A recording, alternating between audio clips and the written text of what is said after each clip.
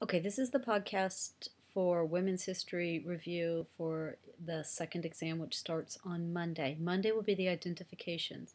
As we practiced in class, what you need to do is relate two terms. One is a concept and one is a person.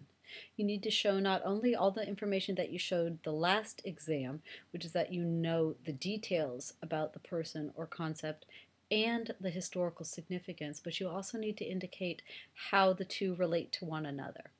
At this point, the identification should be substantially longer than it was during the last exam. I would think at least 2 pages in a blue book, probably.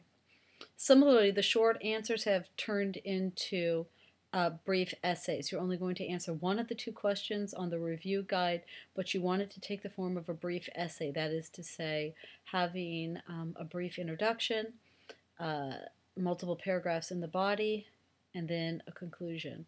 I would spend my time not only understanding the information, but figuring out how I would organize it and present it for both the identifications and the short answers.